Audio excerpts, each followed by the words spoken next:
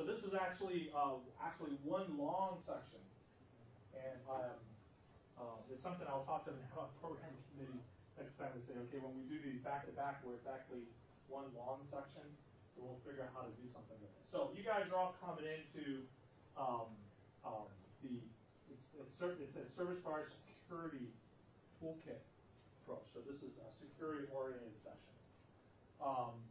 And I'll walk through just as a review so people will get an idea of what we're talking about here. So how many people here, just count of hands, how many people are brand new now? New people. We got some, yay. Good, this is good. We've got a lot of new people. We're trying to get more and more new people coming in on. My name is Greene. I've been around in the community for a long, long time. My background goes where I started on the ARPANET, or actually the DDN network, when I was in the Air Force in the 80s. Got out of the Air Force in '89, and my next door neighbor says, why don't you come over and keep on working on the internet thing? And then I kept on working at the internet thing as a temporary job for quite a while, and then it kind of grew and grew and grew and grew. I was fortunate, I've been lucky. Got to work at some good research labs, really good people over the years. Got to build service provider in Southeast Asia, Singapore Telecom. Worked for 12 years at Cisco Systems. I was the chief service provider security architect guy. Worked on technology, NetLoad, and Cast RPF, things like that. These technologies to work with. Went to Juniper. Was the director of the security incident response team over there for 3 years. Great place. You know, I love the open source code and the Junos code and things like that with it. And now working for Internet Systems Consortium. Went there originally to do security work, to do what I'm doing now, but I had to delay the year because Paul Vixie and I, if you know Paul Vixie and DNS and things like that, that's ISC, he and I swapped roles, so I'm now president, and so I had to help invest in making sure ISC is a nice, stable, sound position, which we are. And now we're doing all sorts of different projects. So ISC would do things, you know, is combined. And this, we're doing here is curriculum around service provider security, which we're building up. We're asked to do, my colleague who was just here, Medica Kale, blonde in here, she just left. So you're thinking, where is she at? I know her for years. Yes. Yeah, so she's around, so she'll be at the after parties tonight and stuff like that, so check. She was the one who taught me how to do access lists to protect routers years ago. You know, how do I protect my network? You know, and I called Cisco, and she was the one I called at Cisco and said, here's how you protect your network. So she started teaching me network security on routers years ago. What we covered already, we covered threat vectors, we covered why security is important. We covered where all of you who are not doing security in your backbones today are probably going to be in a situation quite soon where your boss is going to say, we have to do something. So you're jumping right in the middle of the session. I'm going to be going through a talk, kind of like what I think the world was going to really change in 2012, to give you some context, so I'll fill in some of the blanks for you to catch up. And then we're going to swap over to sinkholes. So I'll talk a little, you know, so you just missed the section on remote trigger black holes and source-based remote trigger black holes. Don't worry, because this is taped, and there's a history of these taped sessions on it. And if you're really interested in any of this stuff, as I open it up, I'm recruiting people. So any of you who have things on your networking, you're interested in deploying any security technique, you can come and talk to me, and we'll help and work with you. Any of you who are exploring interest in security problems and you're looking for advice, come talk to me, right? And we'll work with you. The materials that I'm presenting here are all open, right? So in other words, I'll point out here in a few minutes, you know, the URL basically is confluence.isc.org. You go to that site, you look for the space, for Confluence space, for SP security, and all the PowerPoints are going to be there.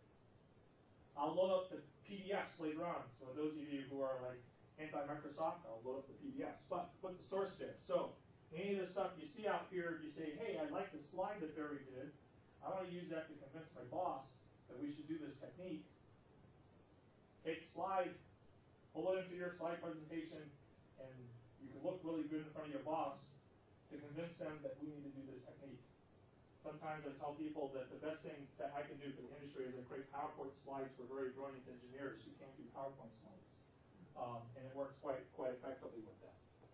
So anytime, ask questions with it, and so we'll try to catch up everybody who's new. So now, one of the things you missed is I walked through a whole scenario talking about how the bad guys go out there and basically they can own our networks. We're living in a situation right now which is a lot of people are pessimistic because the antivirus doesn't work anymore like we think it's going to work. The operating systems, even though you got brand new operating systems that have one security development lifecycle, they're still getting broken into. Macs are now getting targeted by criminals because there's a lot of money behind it. There's a lot of money for criminals to make a lot of money off of it, and they're going after targeted systems. Everybody here in this room, I can tell you right now, probably have systems that are infected, and you probably don't know about it, or you may know about it and you don't know what to do about it. They get infected all the time with it. That's just the way the ecosystem works. But as I was asked to do several weeks ago at this conference that had a whole bunch of law enforcement people, the Internet Crimes Consortium meeting in Fordham University in New York, they asked me to do a keynote and say, what do I think the future is going to look like? 2012, I think, is an inflection point. I'm going to talk about why, and talk about some of the community, and talk about why you here is one of the reasons why I think 2012 is going to be, when we look back 10 years from now, is a year where things start turning around, we start pushing against the criminals, and really protecting our infrastructure. So the key thing is private industry. Here in this room at this conference, because of simple things as, I'm here on the badge. It's not black. I got to complain now again. It's supposed to be black dot. But there's a blue dot, right? So those of you who are new to NANOG, you go up to the side, you go up in the front there, registration, and there's these 3 dots. And these are important because we glue the internet together with people. It's all of us here who figure out how to interconnect and work with each other. That's why you come here. It's not just attend these sessions. I tell people they come to NANOG, so I'm going to hear sessions. I said, no. You don't go to NANOG to watch sessions. It's all taped. You can watch the sessions online. You come to NANOG to meet your peers. These are tools. The blue dot for this side is security. So those of you who are interested in security, you hear my talk, you're trying to find other people, other peers, get the dot on your badge. If you see somebody who says, Eddie here, says, okay, Eddie's in Clearwater. Hey, I haven't met Eddie. All right, he's a security guy. We got to exchange cards. So now I'm the Clearwater guy. So I got to get his card and say, and do something as simple as say, okay, you know me. So I know where you are, right? So I got a security guy now. This is now. The green dot, BGP parent, right? I now work for 1280 ISE. We want to peer with you, right? Come peer with us, right? Keith Mitchell, who runs my network engineering, he's running around and he's got just the green dot that says peer. The red dot, BGP key. Because sometimes we have to do security stuff where we have to go encrypted, right? So if you want to sit down and we do key exchange, let's go to key exchange and sign each other's keys, right? This right here is critical, and this is what we talk about in the private industry, really doing a turnaround in industry because of things that happens here at NANOG where we, as peers, get to know each other and start working with each other. This has been going on for over a decade now from a network security standpoint. It's been making now big differences. We are now coordinating and collaborating with each other on the industry in a way never before. The domain change or collaboration, which is a whole bunch of service providers working together on this particular piece of malware and taking it down, is a big industry collaboration. 10 years ago, we wouldn't have had that sort of collaboration. Today, we're having that collaboration with the FBI and knocking down a gang in Estonia who ran a whole colo operation. They had whole offices and everything. Rove Digital was like any other colo. But the whole operation was set up for doing criminal activities. Right? And that was an industry effort to take it down. So this is the sort of thing that's changing things around. When you meet each other, we start working with each other, we start creating, of course, let's start creating mail lists. All right? And I'll talk a bit about this with the operational security community, where these groups start getting together and we start specializing. 10 years ago, when we started first doing how to protect our backbones, back in 2000, everything was all on one list. Now we specialize. Like for instance, NSP-SEC talks about backbone security. YASML, II are groups that focus on, let's take the piece of malware, new piece of malware comes across, and anybody who does malware research is on that list, and they start ripping the malware apart and figure out what that malware does. What are the bad guys doing with it? Okay? The DNS org, protect DNS. Anything that happens to DNS, that's a community text X domains. Here's a domain that the bad guy is using. Let's get it removed from all the registrars and registries. That takes care of that. All right? So we specialize across here, right? And there's this group, OPSEC Trust, that actually is a kind of like a Facebook for the good guys, where we can actually create teams to investigate Torpid and Zeus, and name them now, or there's some team working on it within the private industry to investigate what's going on with it. We can do it with encrypted wikis, exchange tools, with information being shared that flip people out. Saying, I didn't know you guys shared this level of details of information of each other's, what's going on in each other's networks. What that's having an impact with is it's allowing us to actually make big differences. And these big differences is why I think that this is going to be a turnaround year. And all of you guys are part of this, where there's a strategy to action, because all these different hours that we're actually making a success with is making a difference. So.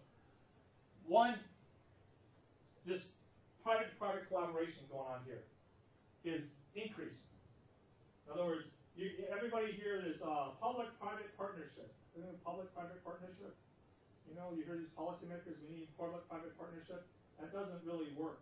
What works is what's going on in here. This is private-private collaboration. This works. All right? Eddie and I met each other. Something happens on his network. He calls me up, hey, I need some help. Hey, let's work with each other. Let's get that network back up and running. That's private-private collaboration. That works. All right? Then, if we need law enforcement, say, hey, whoever did this to your network, Eddie, let's go after them. Hey, let's call a law enforcement buddy. Let's call somebody at FBI. Let's go after these guys. Then you start working with the public sector. All right?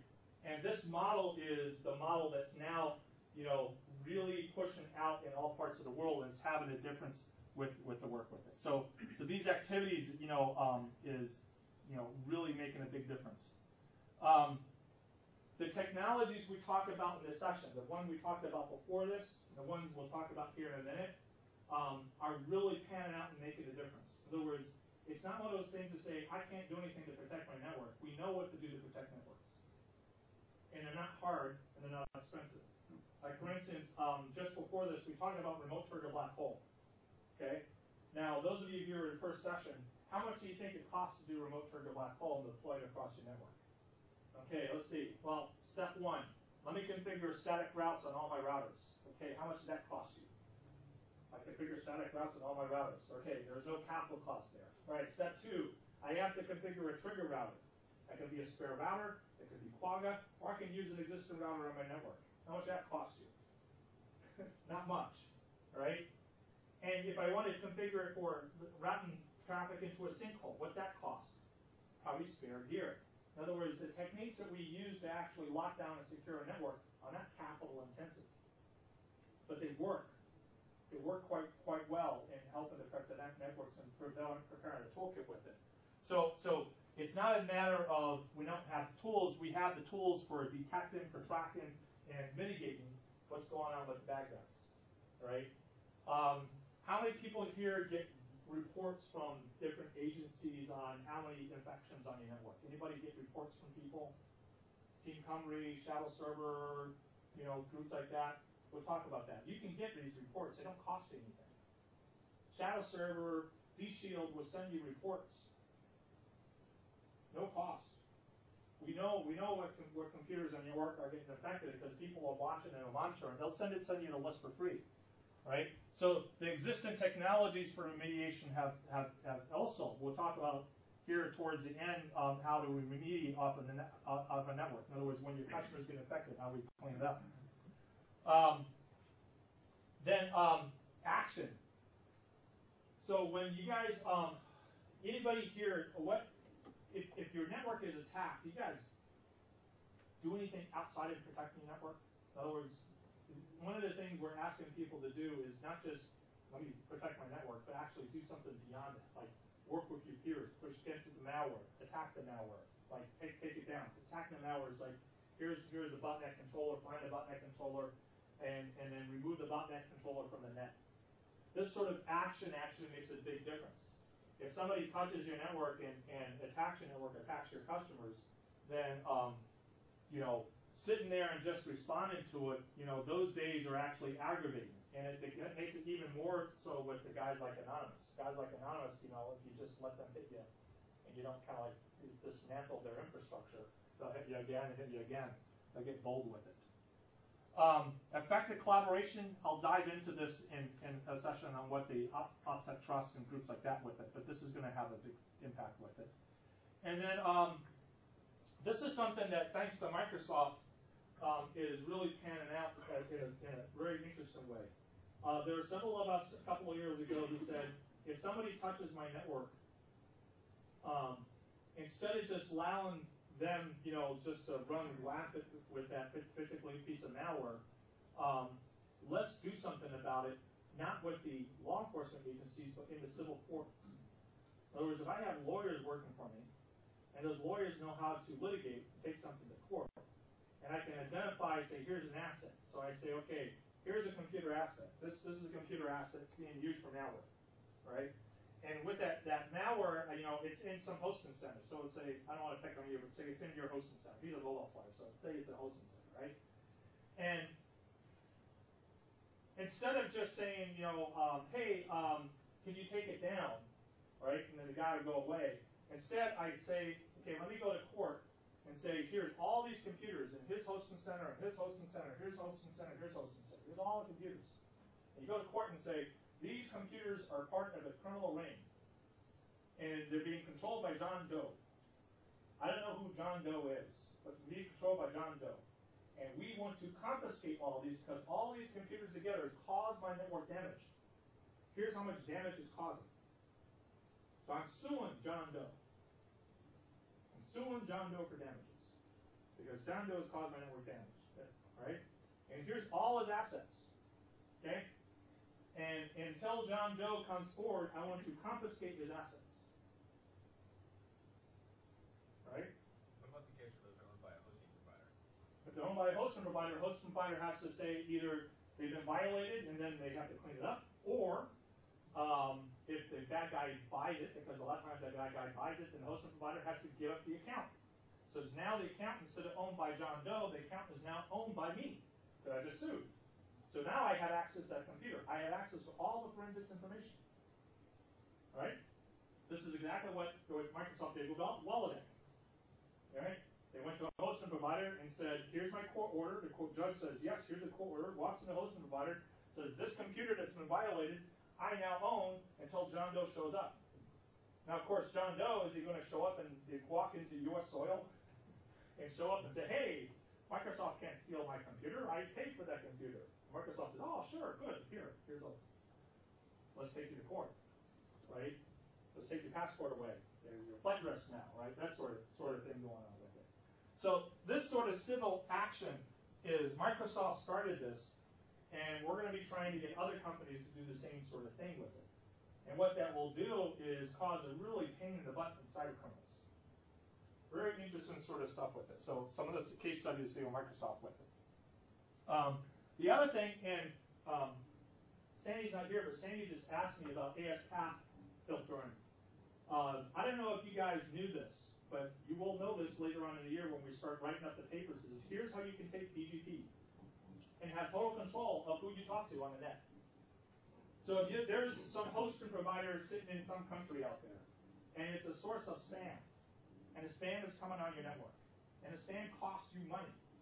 Because that spam comes in there, you have to process it and drop it. You have to spend resources and computer capacity to filter that spam. So it costs you money.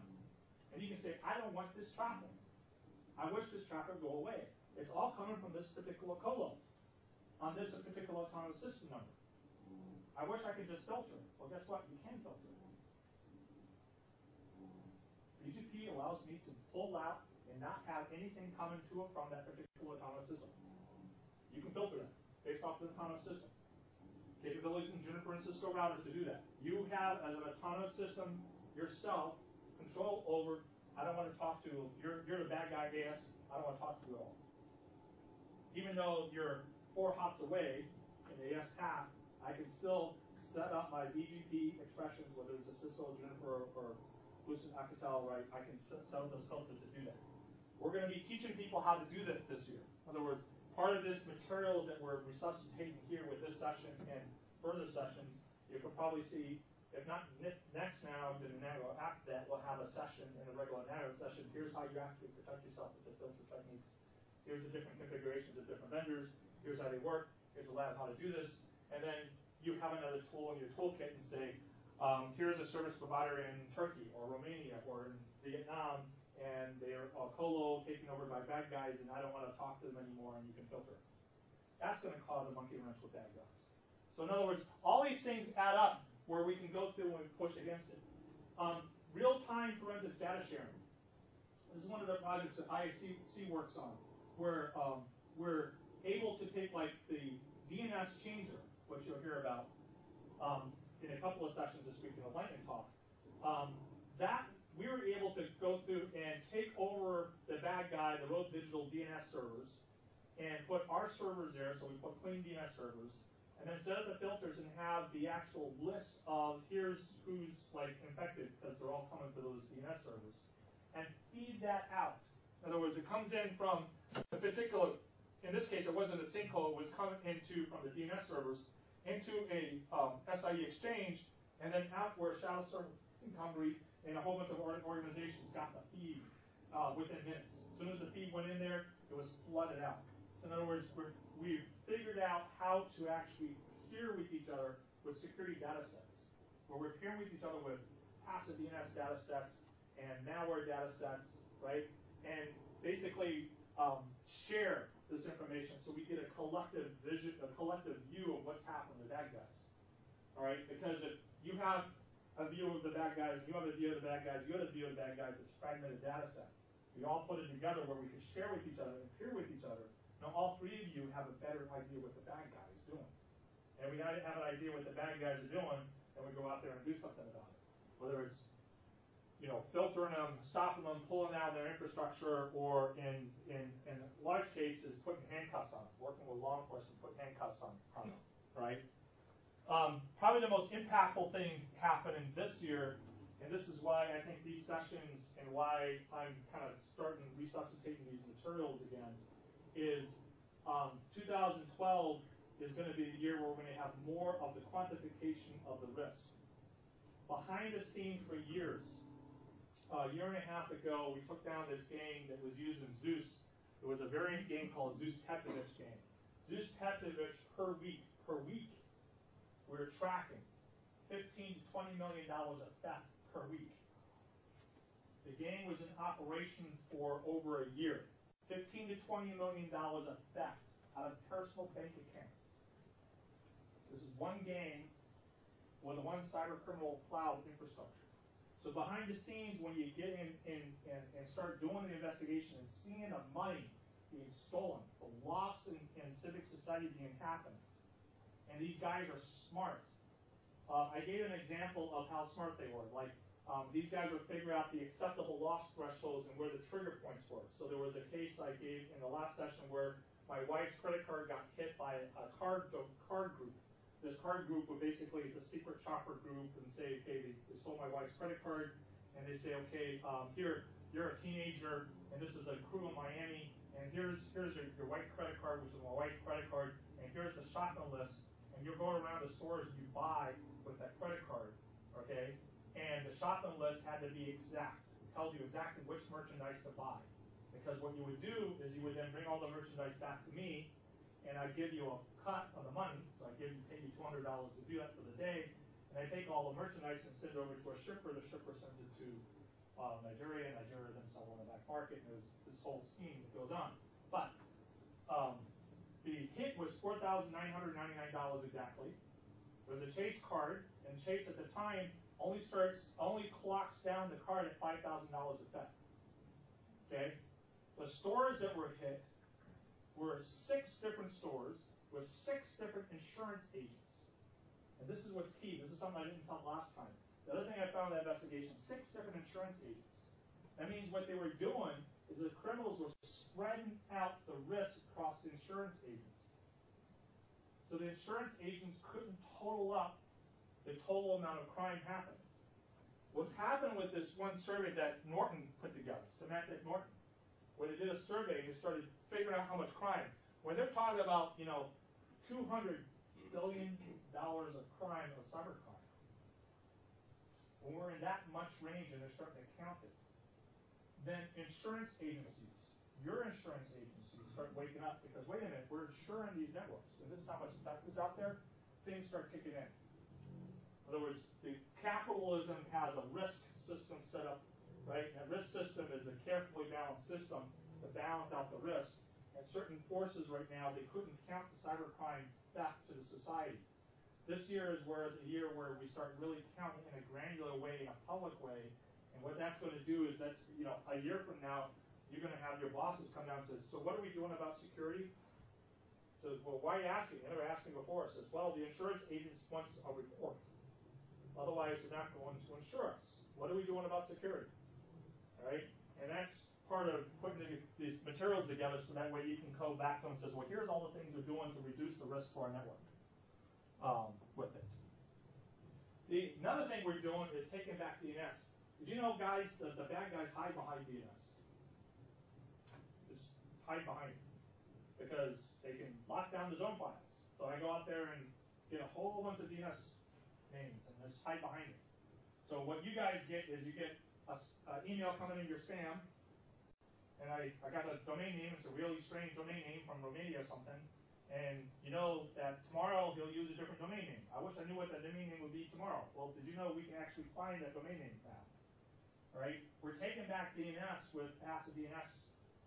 Right? So this is something, there was a lightning talk I did 2 nanogs ago. We'll do a lightning talk probably the next nanog. And this is a tool that everybody here who is an operator, if you're looking for a forensics tool so you can see what's going on behind the bad guys, come see me. You have authorization where we can get you a passive DNS account. You can check that out, and you can see, wow, I can start seeing it. And if you're interested in feeding this passive DNS data into the community, it allows us to go through and take one domain name and see exactly what they're doing. We can rebuild zone files. Take one domain name that the guy is using, and you can go to the name server and figure out every single one that's going on in there. So you basically, Spamhaus and Serval is getting richer lists and are black holing whole ranges of domains that the criminals haven't used yet. We're taking back the DNS from the bad guys where they can't use it like they're using it right now to just go out there and do their crime. So all these sort of things kind of build up a positive approach. There's a lot of pessimism that we've had over the last couple of years. Cyber criminal crime has been growing. But what we're seeing is this year is going to probably be one of the watershed years where we're turning things around with it. DNS Changer is probably one of those core things with it. So how many people here have heard DNS Changer? Know what it is? Okay, this is pretty, there'll be a lightning talk on it. DNS Changer. This was a criminal gang that basically wrote digital, was a colo in Estonia. Their criminal operandi is to get malware onto a computer and they take control of their DNS. So in other words, instead of having the customer or the end user go to the regular service provider DNS servers, and went to their DNS servers. So then when they go out there and somebody browses and goes like to Amazon, they would do ad insertions and basically would set up a man in the middle and then put criminal ads and malware advertisements and things like that into it. Yes? Was that DNS Changer, was that the one that caused the Department of Justice to send out that totally bizarre email that made no sense? That's the one. Okay. It was a big embarrassment for the FBI because the FBI is winning with it. Yes, that's the one in our discussion that was from that, the victim notification letter. Yeah. Used the wrong data set. Okay. Because what they use is they use a wiretap that they did off of a VPN, and they got the VPN for the entire colo versus just what was going on with the DNS stuff. And so they were sending letters out to some, it was. Okay. FBI admit that was a mistake, and they're learning from it. Right, but it was actually a big industry collaboration that allowed it to happen. So things that there'll be more like that. We're having good successful takedowns. The key thing with that one is that colo is shut down, and the people are all in jail, right? And they will be prosecuted and be moved over here to the United States and prosecuted in the United States, right? So we're able to actually trace things back down when you talk about how do we do international criminal prosecution. We're learning how to do international criminal prosecution. So while that Rogue Digital, the domain changer, the FBI victim notification letter was all screwed up, we still got handcuffs on people, and they will be prosecuted, right? So this is where the action part comes in. We are learning how to do things, right? But it starts here with private industry. So let me pop up, get my next session here.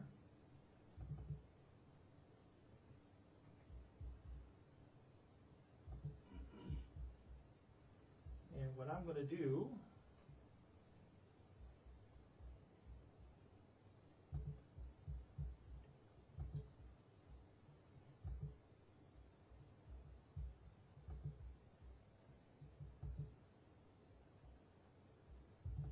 since we have so many new people, and this would be, sorry for the guys who were here at the first session, but I'm going to do a quick run through so we'll put this in context before I do sinkholes.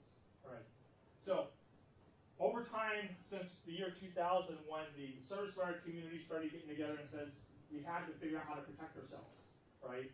Certain techniques, like a toolkit of techniques approach. So the approach we use to protect our backbones is not to say that there's one solution to do it, because there is no one solution. And the range of backbones we have in here is everything from cloud providers to big banks to service providers that are residential oriented to cell phone providers. We have a whole range of networks. So no one tool is going to protect everybody. And we as engineers have to do engineering. We have to engineer our networks, right? So we take these toolkits and we apply it inside our engineering network. So these techniques, and I'll walk through these, right? First thing we got to do is preparation. We got to prepare our network operations center. We got to do what you guys are doing here right now is prepare, right? You can't wait until, pardon the English, shit hits the fan and then start preparation. It's too late then, right? So planning ahead of time and doing something. And you'd be amazed how a little bit goes a long way. So that's the first phase we talk about of the principles. Second thing is the collaboration. I talked about it here with the dot on the badge and getting to know people. This is probably the most powerful technique where you get to know your peers and work with your peers. You'd be amazed how many times the internet has been saved because a whole bunch of competitors got together on a conference call and started working with each other to save the net. Right? Really, really critical to get to work with your peers with it. And then come up with tools with it to do it, whether it's private lists, outside trust portals, INOC-DBA, you invest in your peer connections. Right? Come in the nano, come in the right. Your bosses are saying, well, why am I going? Why should you go? How many people here had to really argue with your boss to come here? Right? Hands come up, right? You got to tell your boss that says, if we don't come here and we don't invest in your peers, then something can happen in the network, and I'm not going to know the right people to call to actually keep our network up and running. And that is a true statement. That's a true statement. There's a lot of times that's happened with us. You got to invest in it. You got to work on your own network to make sure your network is locked down and protected. And some of the techniques to do this are not hard, are not complicated. The example I gave in the last session was a tool that CNN used back in the year 2000, which is take VTY access list and put log files on it, and you put it into syslog. So then you take all my router devices, all my switch devices, and I take the VTY access list. So if I get the scans, I log the scans in syslog. And then what they did in 2000 is they put it into MRTG and had a graph. So every day they got to see across the network all the scans hitting their port, right? And they got a threshold. And every day they had a threshold. And then a month before the elections in 2000, it spiked up really high, which told them that somebody's really paying attention to my network. Maybe we should prepare. We're probably going to get attacked in the elections. And they prepared. And they were able to keep the network up and running. CNN kept the network up and running because they saw that they were going to get attacked. Now, what did that cost them?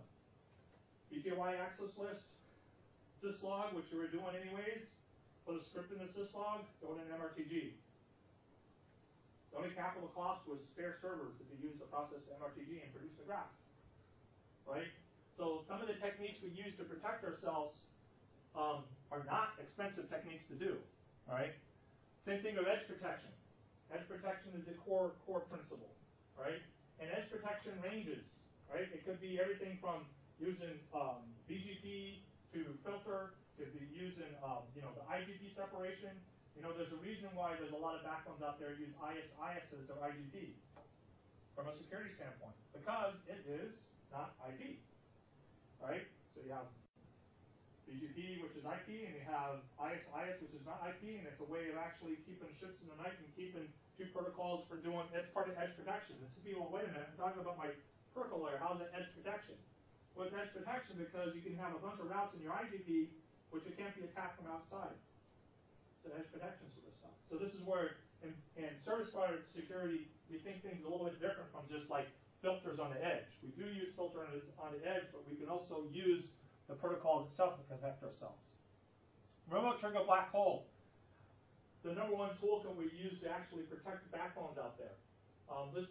We got a whole bunch of new people here. How many people here have remote trigger black hole configured in your network today? All right, so some of you should be looking at the tape on the follow-through with this. But this is a technique where I got over here in my NOC, I have a little trigger router, and I get a attack going on in my network. All right, and I'm going to go through and use one BGP advertisement, and then on the edge of my network, I felt the attack coming in.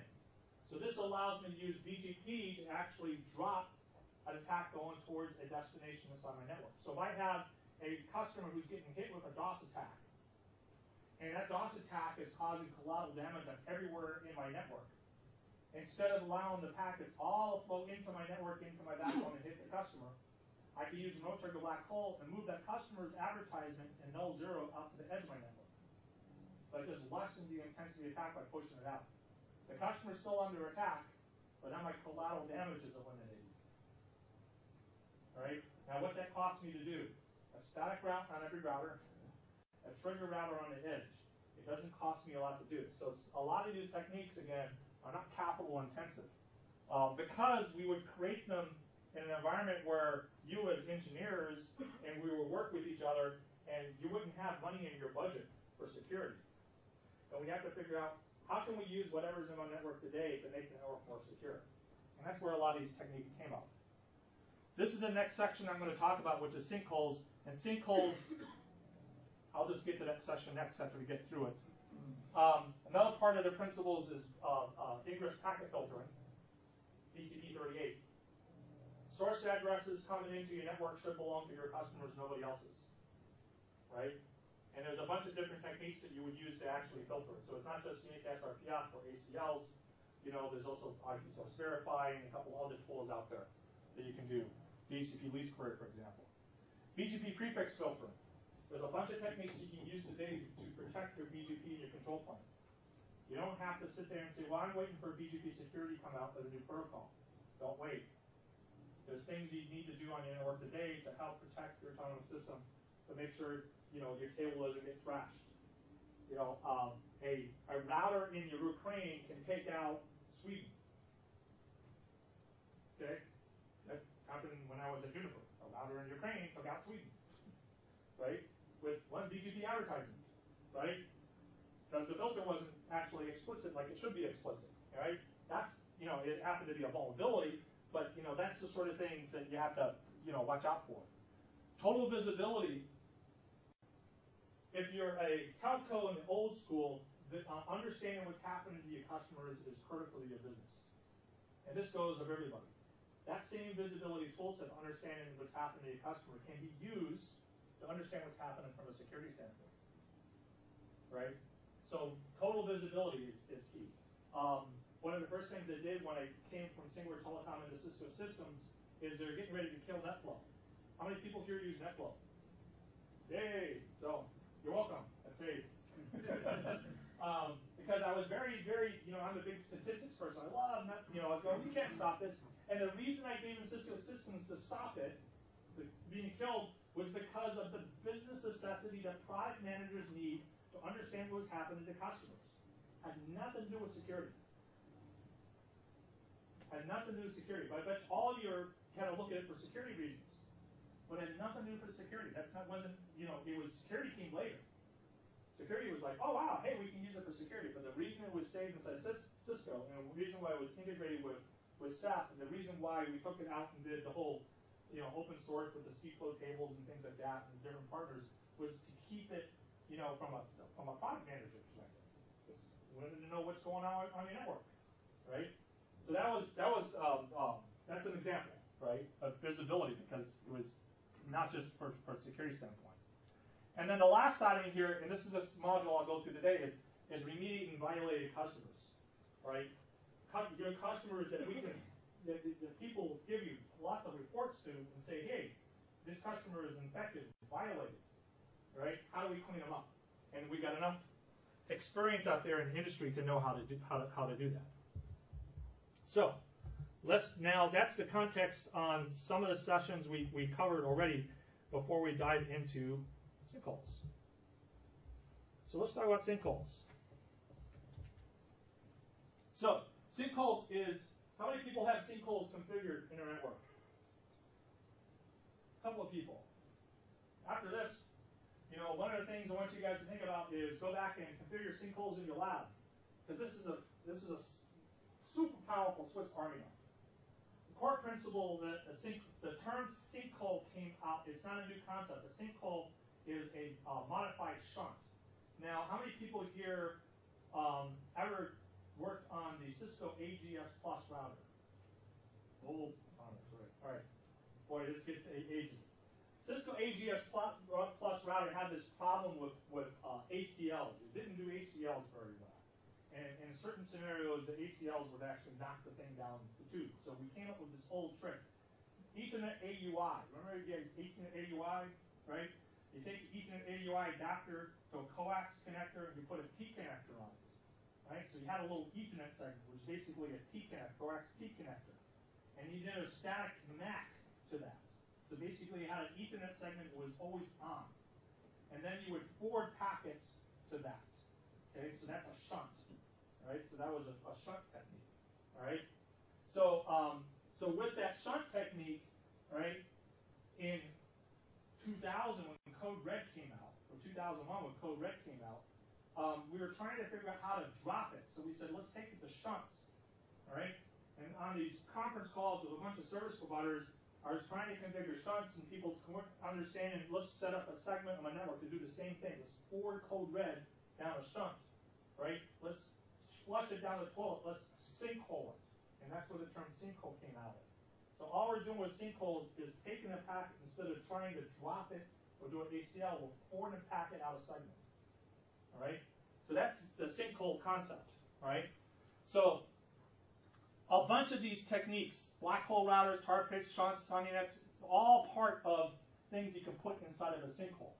And the basics of this, let me go through and say, here's my sinkhole. Now, a sinkhole network usually is an Ethernet switch. It just starts with an Ethernet switch. It doesn't have to be a powerful Ethernet switch. It can just be an Ethernet switch that's a spare Ethernet switch connected to a spare port. And you set up the router to point a static MAC to the Ethernet switch. So now you have something I can point to on the interface, right? And so I can forward packets down that Ethernet switch. Now, what happens when I forward a packet out the Ethernet switch to nowhere? A CAM is a very good device for dropping a packet. Right? Clocks in the frame, clocks it out. All right? Because the whole packet goes into a frame, clock it, boom, packet's dropped. It's a very lightweight tool for dropping packets. Right? So plug it, that's where you start with the Ethernet switch, because it's very easy to do it. So this sinkhole network over here could basically be an Ethernet switch with a static MAC point up to it. I can send things over that way. So now over here, I got this attack. So this attack is hitting this particular customer. So this host is target. So what I'm going to do now is I advertise this, instead of black holing it, instead of stopping it, I'm going to advertise this to the sinkhole network. The packets go into the sinkhole network and then drop. Because the sinkhole, once the packets go in and drop it, it's on the Ethernet.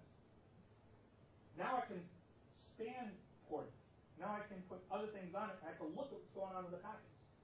So remote trigger black hole, what I would do on remote trigger black hole is drop it up here but I have no forensics. I don't know what's going on. I don't know if the attack went away or not, because it's all dropped over here. But if I sinkhole it, right, so instead of having the attack drop here, if I had the attack drop in the sinkhole, I can see when the attack goes away. I can look at the source addresses. I can look at the packet types. Is it TCP? Is it UDP? Is it ICMP? Right? Are the ports rotating? Are the ports the same? Right? Are they changing addresses? The source address is spoofed or non-spoofed? I can see all that because if I drop them here, I can't see anything. If I drop it in the sinkhole, I can have devices in there that can actually figure all that stuff out. All right?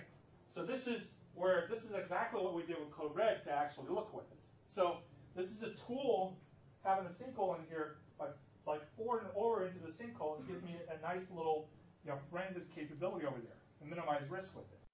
So in this case, this is a diagram we talked about with the code or the SQL Slammer, because this was used as SQL Slammer, where I go out there and then, in this case, with Slammer on this worm, what we did with Slammer, we told people on your sinkhole, hey, advertise your bogon and dark IP space from here. Now, what's dark IP address space? Dark IP address space is that address space that has yet to be lit up on your network. So you get a /19 from Aaron, right? So on that /19, you haven't turned all that /19 on. Now, what do? Well, we take the /19 on BGP and we advertise the /19 on these edge routers. So usually what we do on these are my peering routers. I take the /19 and I put lockup routes on my edge. Okay? So I put the lockup route on my edge, and then any packet that comes in goes to null 0 on my lockup route. I can't see it. Right? Well, instead of putting my lockup route on my edge, I put my lockup route here on my sinkhole. Okay? And my lockup route, instead of pointing to null 0, I point it to a static MAC on the Ethernet switch. So now, on that lockup route, anything that's not lit, right, like a worm, comes into that /19, and I can count it. So now I can see all the scans, all the backscatter, coming into my dark IP space. You just turn your network, you just configure your network to be a network telescope. What did it cost you? Okay? This over here is a router you probably already have in your network. I connect it on a port to an Ethernet switch. On the Ethernet switch, I'll plug in spare servers on there. Instead of having my lockup route on my edge, I put my lockup route in the middle of my network on a sinkhole. What did it cost you?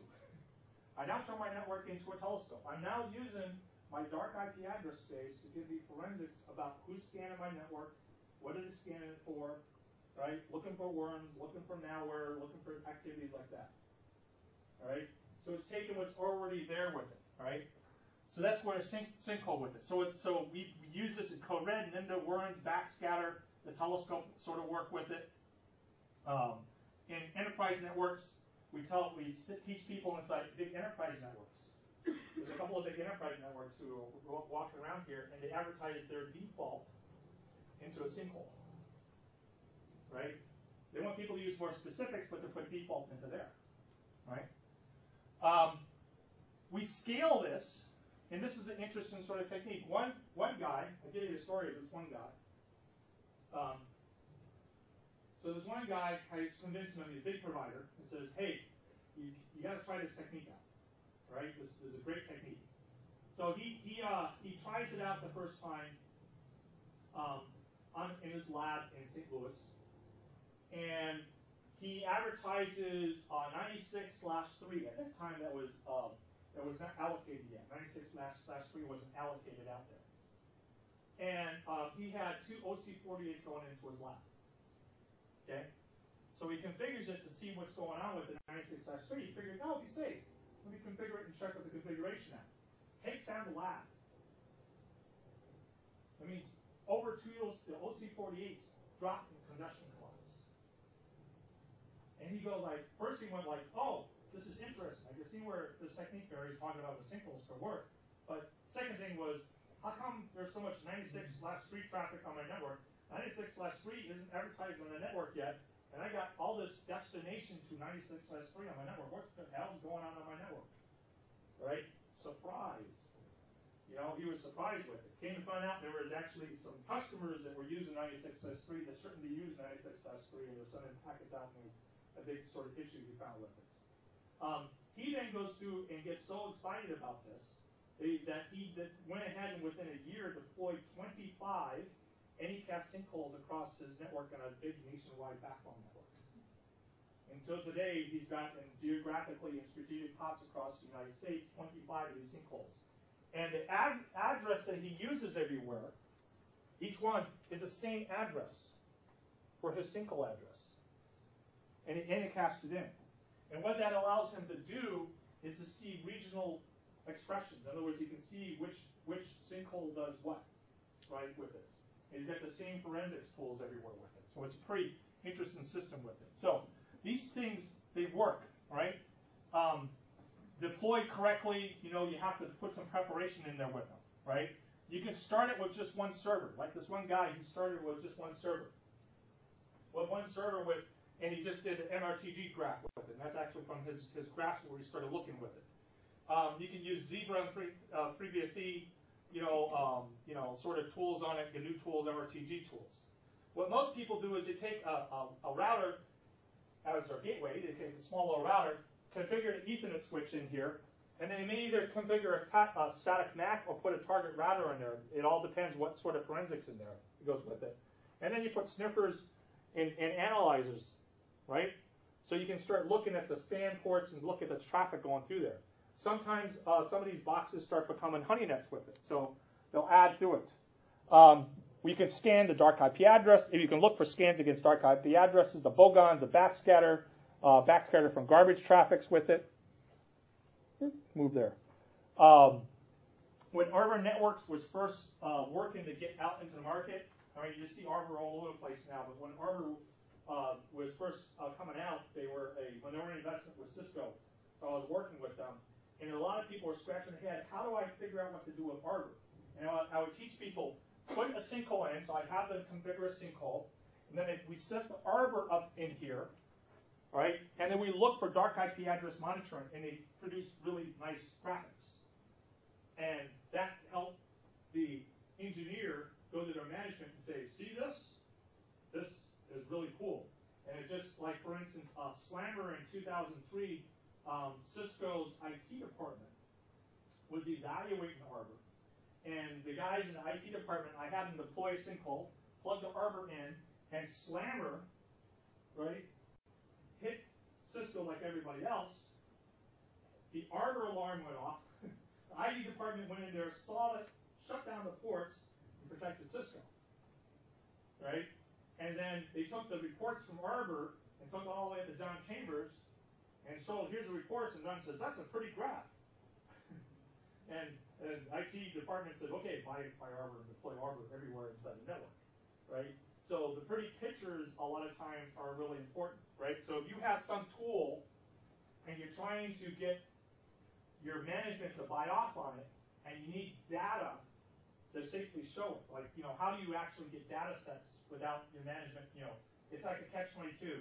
I want to get this tool, but to be able to show whether the tool works or not in my network, I have to deploy it in my network. The management won't approve me to deploy it in my network unless they see what it can do. They got this catch-22. How do I get this new tool on my network, right? Sinkhole is a tool where you can go out there and plug a new tool in as a trial evaluation, and you have a bunch of data going across here that has no risk impacting network. So you could probably get management to say, okay, throw it into the sinkhole, there's no risk to my network. Then I can see what the tool can do, right? So this is a nice tool of it. That's actually from that particular incident. Chart with it, with the quarantine part. Backscatter traffic. Backscatter is basically traffic that if I attack your network with a SYN flood, so I'm hitting with a SYN flood, I'm using spoofed addresses in the SYN flood. Those packets are going back. In other words, they head back to the actual source that you're spoofing. Now that source can probably be part of your network. So if you're putting your lockup routes into the sinkhole, right, you basically have creating a mini telescope so you can see who may be spoofing your address space and using that to attack somebody else. Because you'll get that indication, that backscatter indication coming back into your network. Right? So you get able to monitor the spoofing part of it. Now, if you're not clear what that means, back in 2001, CATA did this really interesting study where they did a backscatter analysis on an entire /8. Right? So the San Diego State Supercomputer Center had a /8, and they put the whole /8 and turned it into one of the first internet telescopes. University of Michigan and San Diego State Supercomputer did the first internet telescope work on backscatter work.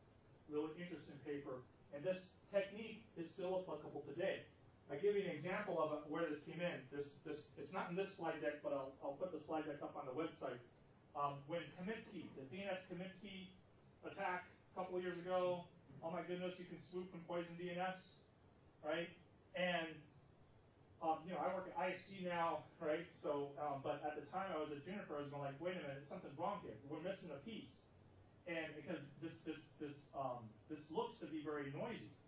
And then a colleague of mine who works up in Canada, he tried it in his lab and says, yeah, it's really noisy because you got all this backscatter because I'm spoofing the authority. In other words, if I tried to spoof ISC, right, if I tried to invade ISC and pretend to be ISC and poison ISC using the Kaminsky attack, then ISC, my own network, 1280, would get a whole bunch of backscatter traffic.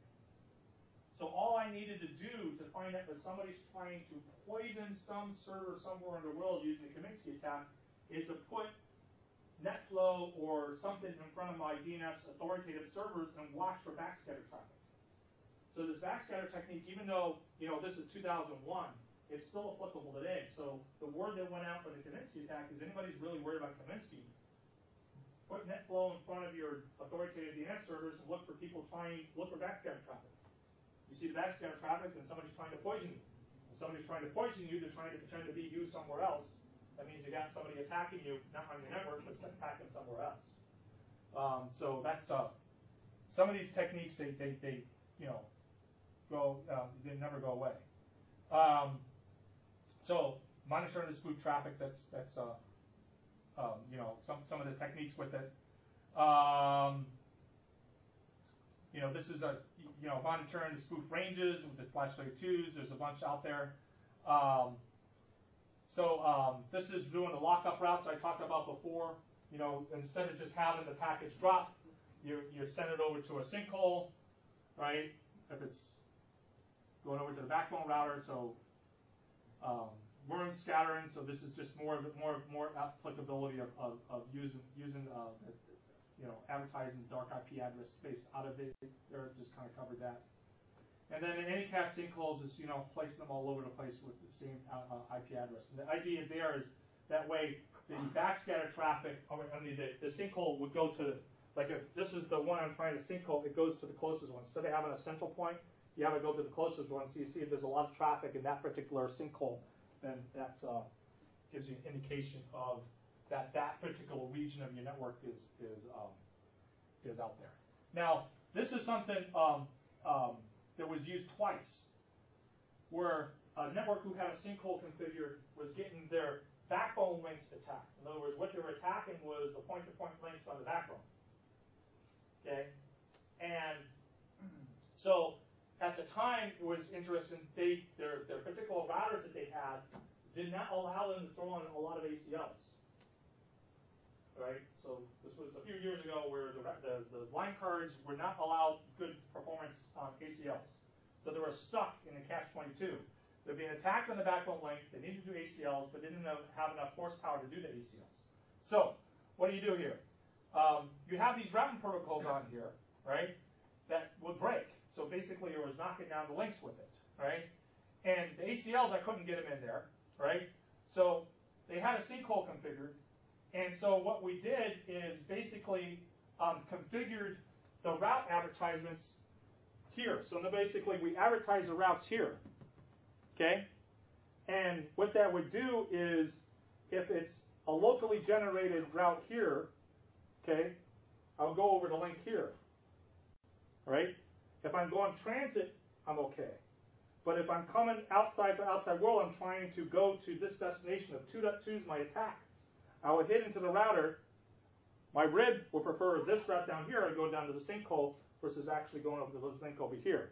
So essentially, I use the sinkhole as a kind of filter mechanism, because the only thing I needed to have work over here with these two addresses was a route protocol. I didn't this traffic over here coming in, I don't need that to go in. The only thing I need going across over here is, as I showed on the last slide, whoops, was the route protocol traffic.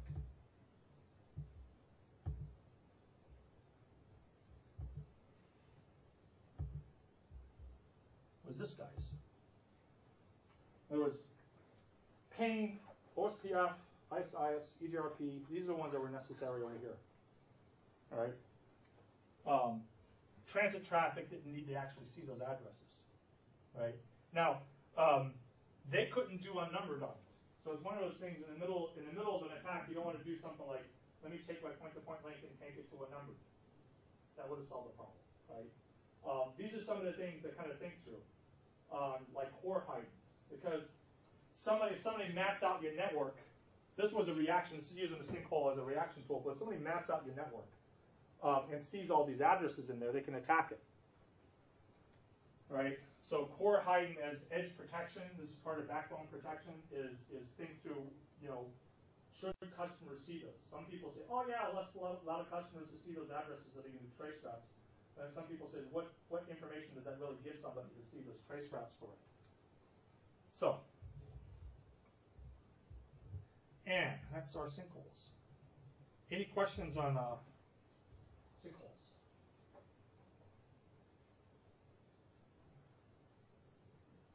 IHC 1280 right now, we don't have a sinkhole configured yet. We are getting a sinkhole configured because we got guys who want to deploy honey nets. And so we're going to take our honey net and we'll plug it into a sinkhole. All right? Perfect tool. So that's another nice thing about sinkholes is there's, what's it cost to get a honey net loaded? You download it. You get extra server, right? So again, this is another example where, you're not going out there buying a whole bunch of capital equipment to actually do really significant changes to your network that make your network more secure and to see what's going on with the bad guys and the bad guy operations, right? It's using open source, spare equipment, configurations on your gear, right? And some of these configurations on your gear are the sort of configurations that, are things that are pretty reasonable for doing a rollout plan to get across your network. They're not going to be one of those things where your bosses will say, oh, that's insane. I'm not going to authorize you to configure that across my network. These are pretty rational sort of things to configure, get across on the network. Okay. So let's talk about remediation. There is an internet draft out there called Recommendations for Remediation of Bots and ISP Networks. It's in last call stage, I think, right now, right? Does it help? You haven't been tracking? I don't remember. He's one of the co-authors. No. Nope. Basically, what we have learned over the since around 2005, there's several big providers who are around here, and some of the guys will talk to you about it, who have been doing remediation. In other words, remediation is where, this guy over here gets infected, he's a residential customer, and then I get notified that he's infected, and remediation is the stuff that I let him know somehow. I helped him out to get infected, right? And for years we used a social health, a public health model, kind of like right out of the World Health Organization to say, he's infected, right? I should quarantine him, right? And we came up with certain tools with it. Today, over the last year, we've been shifting and saying, it's not that he's infected, we're saying that he's violated. He's been criminalized. I mean, a criminal has been victimizing this guy, right? Because it's not one of those things where some guys install a malware on his system just to play around with him. Install a malware to steal his identity, to steal his credit card, to steal his bank account. to use his computer in his home to actually attack other people, right? It's like the drug gang moving into your house, attacking other people. So we treat him as not as somebody who's infected. We're treating him as somebody who's been victimized. And if you treat him as somebody who's been victimized, then we have a responsibility to do something, right? So what's going on right now in different countries, the United States is one of them, with the FCC, is we're figuring out what should we do as backbone providers that's cost effective to help out our customers who are being victimized, right? And that's what remediation is all about. This is a collection of recommendations going through an IETF on there, and this is a presentation that kind of walks through all that. So first principle on this is your customers aren't the problem. Your customers are being victimized, right? And if you do this right, if you think through this, the evidence from the people who have been doing this, the providers who have been doing this, Comcast is very loud on this. If you come to the security block, the security session tomorrow afternoon, this time tomorrow afternoon, Comcast will be up there and say, it's actually our customer churn is going down because of this, and the customer report is going up because of the way we notify. Because we treat our customers as being victimized, and we're helping them out, and our customers appreciate us helping them, right? So the general consensus for people who start doing this is that the customers are positively responding to this, right? So they're helping out with this. The semantic data, here's another data set from the semantic study. I highly encourage people to go look at this report of the survey they did. But their estimates are showing over 1 million, around the world, 1 million new victims a day. 1 million new victims a day being victimized of people with this malware activity. There's a lot of malware activity going on out there, right? You know, every minute, 820 victims every minute, 14 victims every second, right? So like the way they calculate down. Every day there are twice as many cybercrime victims as new babies born. Right? So there's a lot of cybercrime going out there, people being victimized. So do you think of that way? So what we're trying to do with remediation is here's usually the malware guy, he does create some malware, he activates it, he does some replication, gets it out there infected, then he victimizes somebody, then we discover it. Then we discover the guy's been victimized, this guy's been victimized. Then I discover it, and then we work on eradicating. What we're trying to do with remediation techniques is shortcut this whole thing, where if we are looking for, we can discover it before the guy's been victimized and notify them.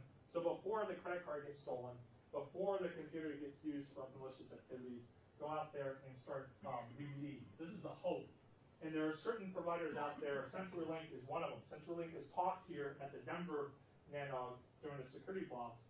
And I don't know who from CenturyLink is here this time, but they will tell you, here's how we've been doing it at Quest. This Quest now CenturyLink. Here's how we've been doing it for years, and we'll actually walk you through their techniques for how they've been doing it, and basically do the shortcut. They pull in all the forensics data, see it, and put it into the walled garden systems, and able to remediate quite effectively to basically clean up on their network. They have really pretty good cleanup rates across the network, right?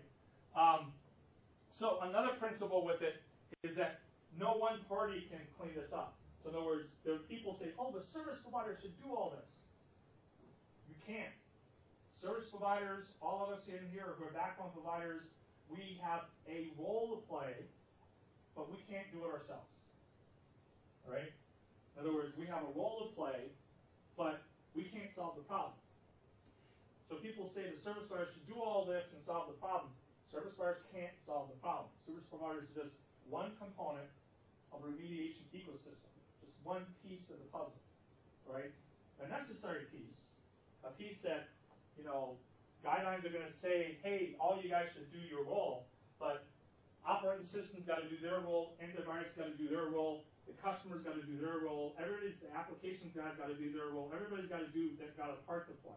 And the service provider's just got a piece of the puzzle, not can't solve the problem. So don't expect to solve the problem. Somebody says, oh, you guys can solve the problem. Say, no, we can't solve the problem. We're just a piece of the puzzle, right? So that's the role with it. The other thing with this is there's no way you can guarantee you can eliminate that one. If your system, I'm sorry, but your system gets infected right? There isn't a tool I can give you to clean it up. You take like DNS changer. We're talking about DNS changer. The big problem we have with DNS changer cleaning up is it is a boot sector infection. It's a boot sector infection that there is no cleanup tool. We haven't got a cleanup tool for it.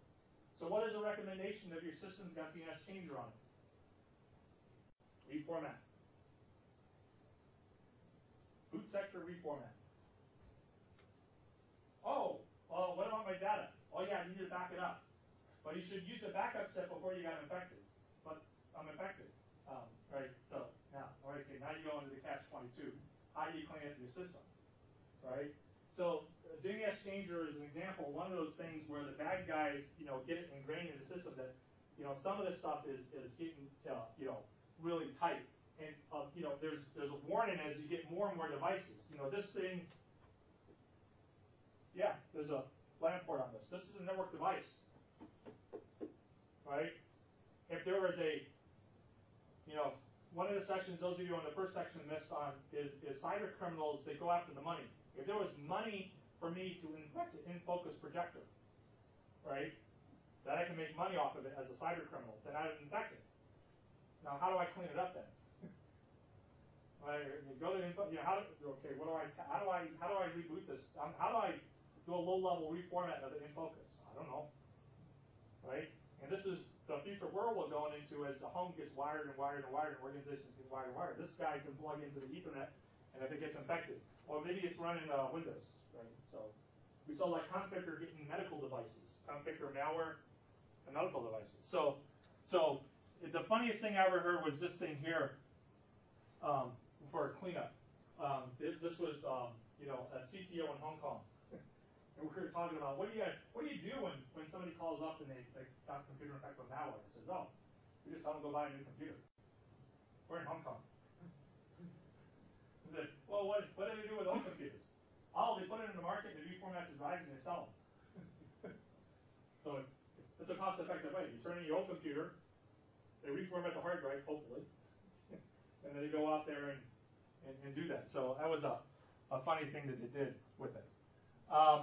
So detecting botnets, we can see malware on networks. Like you take the sinkhole techniques, you take NetFlow, take telemetry in your network, you can find it yourself. But you don't, that may take time. If you don't have your network set up to do all that right now, don't worry, okay? Because there's a whole bunch of organizations. So this list over here, which is listed in the draft, the internet draft, all these organizations will give you feeds for free. You want feeds? Like for instance, pass a DNS. Anybody here, pass a DNS. You want to pass a DNS? Come talk to ISC. That's the SIE part. That's our part. Atlas. Hungary. You're part of NSP-SEC. They give you a report every day. Right? Shadow server. Free. You set it up. You take your network block. You take your autonomous system number. You talk to Shadow server to make sure that you are the owner. So they say, okay, user order, Larry's the owner, says you got the owner, and then Shadow server, who collects a whole bunch of information on malware information, will send you a daily report. Here's the report. Here's who's infected on the network. Okay? So there are a bunch of organizations here. Spam House will tell you who's infected. DShield will tell you who's infected. Right? Costs you nothing. Costs you email. Right? Set up a mail list. At ISC, we got a mail list for these reports to go into a mail list. So all our knock guys, they come into a mail list. So that's how we manage it for us. So what did it cost ISC? It cost us an alias. And people sign up for the alias. Right? So again, these guys are already doing the legwork. They're collecting it. Now what do you do with it? So now I get a report in and this guy's infected. Right? So I can get the reports and infected. So what do I do? How do I contact them? All right? Well, basics of business 101. This guy's my customer, right? And if you're my customer, I need to be able to contact you. I need to be able to bill you. I need to be able to call you up, right? I should have your phone number. If you're a mobile provider, you're a mobile operation, I can SMS. I can SMSs from my mobile provider, right? I get alerts. I'm on Comcast. I get alerts on the screen. right? Pay your bill. Now, right? So this is all normal. Having a typed communication channel to my customer is normal, right?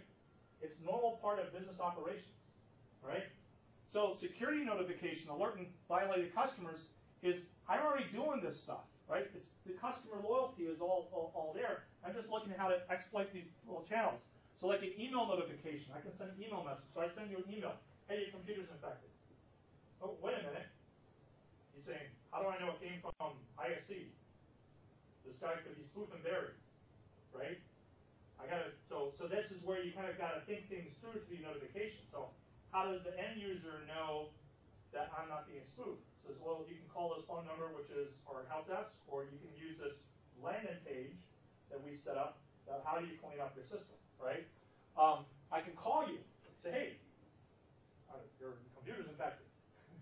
And he goes like, well, who are you? You're calling me at dinner time. Who are you? Says, well, you know. So you have to have somebody to say, please go to this website, or check this email, or check the postal notification I sent you, right? Because you can send a postal notification, right? Your computer is infected, right? Do an illegal letter. Hey, we saw your computer's infected. We recommend you go to this site and help get cleaned up, right? It's prompting the things to get activation with it. Walled garden notification, right? Go to Starbucks. And now I'll point this out. You go to Starbucks. What happens when you go to Starbucks? You have to click yes. That's a walled garden. You know, back in 2005, we were all scratching our head whether this would work or not when Quest was first doing it. We now know it works very well, and everybody's used to it. Your customers are used to doing walled gardens, right? Instant messages. I mean, my kids, you think of how do you get to the teenagers and say your computer's infected? Well, you know, my daughter lives on IM, Google Talk. Okay, well, you have to analyze your customers. How do you get across to them? Maybe you go to a web page and pop up in a chat window and chat with them, right? So as soon as they log in the net, you try to do a pop-up and chat with them, right? SMS messages, web browsers, social media, right? Web browser notifications and social media part of it, right? There's certain places that you probably don't want to try to do notifications, like for instance, internet cafes. Who's infected? Right? It just may not be worth it on internet cafes because people are transiting back and forth in and out. Shared IP addresses, which is basically all your customers because they're all behind NATs, and NATs are all over the place, right? So how do you take care of that part? How many people have how do you remediate a refrigerator? How do you remediate an Xbox? How do you remediate a set-top box? How do you remediate a diabetic monitoring device? This is why we need to start working on this stuff that we need now because it's going to get harder and harder, right? Colleague of mine, Donny Joffrey, right, works over Newstar. When we were doing the Contractor Working Group, because we're on the Contractor Working Group together, it's a big worm that's still 6 million strong out there on the net. We noticed that there was a whole bunch of medical hospitals popping up. And we actually tracked it down and found out there was a whole bunch of medical devices infected with Contractor. And still today, there's a whole bunch of medical devices infected with Contractor. Right? How do you clean up the medical devices? And him talking to those companies, trying to say, what do you mean malware's on our device? Well, what are you using? We're using Windows. How old Windows? Well, we're using this Windows for like 10 years ago or something like that, right? It's a device. They say, well, why should that matter to us? They have no idea because their focus has been, here's the medical test thing. They're all about the medical test, not the underlying operating system. But yet they get infected as a collateral impact. And also talking to your customers, if you think of them like, okay, you've been victimized, then how I talk to you, law enforcement has a lot of lessons learned. Because if I call you up as a customer and say, hey, you've been victimized, your credit card's be stolen, things like this, we've got to help you get your computer cleaned up, can you go to this website and start working on this? If I treat you as a victim, you're not a problem, you're a victim. Then what happens and what the evidence is showing for the people, the operators who are doing this now, is that the customers respond positively. They go like, oh wow, these guys care about me.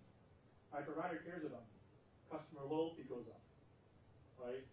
So there's enough evidence out there that says this sort of action, take action to notify your customers and say you've been victimized and let us help you do something about it, is paying off. It's actually, there's not really a negative to it.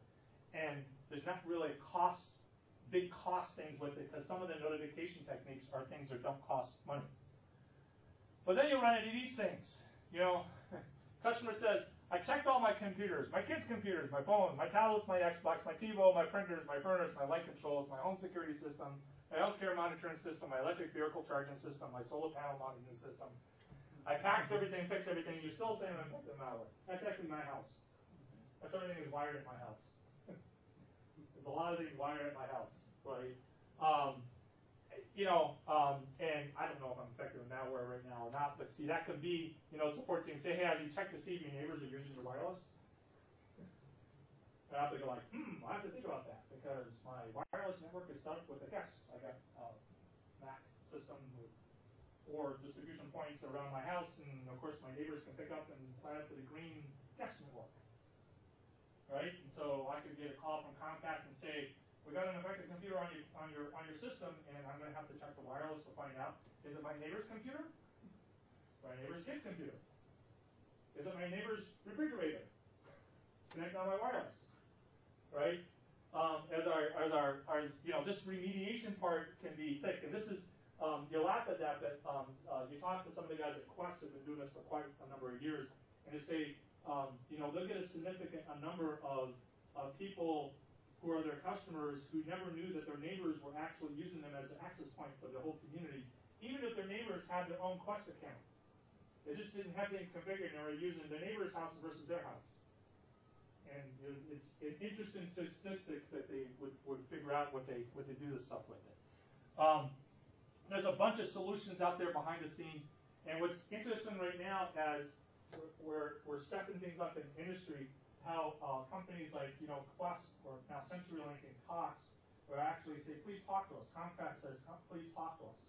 So anybody here, as I'm talking about this and saying, I think we need to start thinking about this. And you go talk to your bosses and say, I think we need to think about this. Well, what you can do is email me, and I'll do the email introductions to these other people who are doing it now, who have been doing it for quite a number of years, and say, hey, they like to talk. And you'll be amazed when you start talking to, the CenturyLink, the Cox, the Colt, the British Telecom, these guys who've been doing it for quite a while, how much information you'll get from them. Here's how we did things. Here's the lessons we learned. Here's the techniques we used. We tried this technique, and then we tried this technique. We did this, and we did that. And you go like, wow, those just be forthcoming with a lot of information. Why? Because it's in our own collective best interest. Because you take CenturyLink, right? And an infected computer on your network is an infected computer that can impact a CenturyLink customer. It's in our collective interest to help each other with these solutions with it, right? So that's why they will help. That's why when I talked about the private-to-private collaboration making a big difference, that's why it makes a big difference. That's why it makes a big difference to come here. So those of you who are having problems with your management saying, well, I don't know if I should send you to NANOG, you say, this is what I do at NANOG. See, because of NANOG, we're having this conference call with our peers, with these other people out there, figuring these things out. So I need to go to the next NANOG. So I can work on the next thing, right? That's the secret. So if you want to keep on coming back to a NANOG, work with your peers, and then after this session, after when you come back, set up the calls afterwards so your bosses say, this is why I sent you to NANOG, because you're coming back and we're getting the stuff done. All right? So that's kind of important with it. And this is just walled gardens. We see them all over the place now, right? So customers are used to it. Now, remediation guidelines, when you tell a customer, says, hey, you're infected, what should you do then? And unfortunately, we only have 3 things. One is self-help, which is probably 90% of the time is self-help. Say, you're infected, please go to this website and get cleaned up. You're infected, please go to Microsoft/security and get cleaned up. You're infected, please go to Apple/security and get cleaned up. It's self-help is the key thing with it. But you'd be amazed. I mean, you take hire a friend 2 years ago, and their computer, they say, oh, our computer's really slow, so it's probably infected. And it took me 2 days to clean the thing up. I had to re-back it up. I had, basically taken a USB stick with it. There were 6 different pieces of malware on that thing. 6 pieces of malware on that thing, right? Because malware stack up. One bad guy will grab it, and the next bad guy will grab it, and they'll stack up on it, right? So self-help is tough. So this is where there's several companies who are teaming up with professional help, right? Go to the store, go to the computer guy store, or go to Best Buy, or sign up with McAfee or Symantec or things like that, right? I use my mom as used to use my mom as a horror story because back in 2004 we were talking about this problem and the cost of this problem at a nanog here, and BJ Gill, who was at AOL at the time, was up on stage. And we're talking about the problem with it, and my mom, who was an AOL user, got infected, and myself and my brother went around, and so she got on the phone with AOL, spent 10 hours on the phone with AOL cleaning up her computer because of infection. Last year, she spent 6 hours with Symantec because she used Norton antivirus, Symantec antivirus, and she spent 6 hours with them on the phone. Didn't cost her anything. I don't know how Symantec's making money off of that now, but see, that's professional help. So you can do partnership and alliances that for professional help. And you can also get into a computer and device. Right? What do you do when you got this stuff out there? Now the consequences of not doing something is the consequences starting to roll in the direction. Everything from the Australia ICO to what's going on in SEC, what's going on in the European Union. What's going on inside China, what's going on around different parts of the world. Civic society, cyber civic society is stepping up and saying, people need to do something.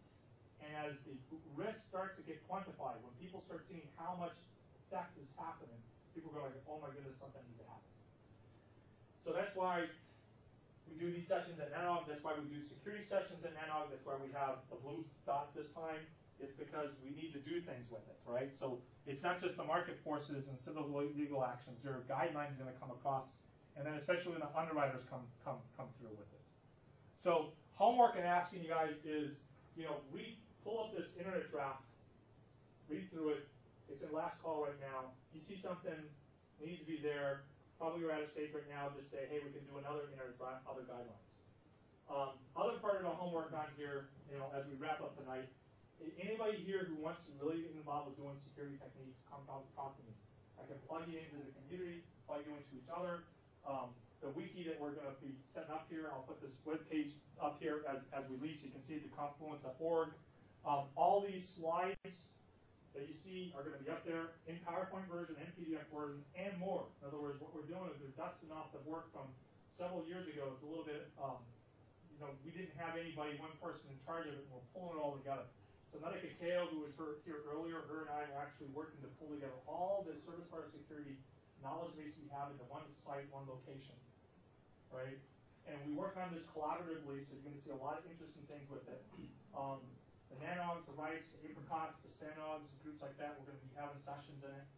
And we'll work on deploying more, because the more we deploy,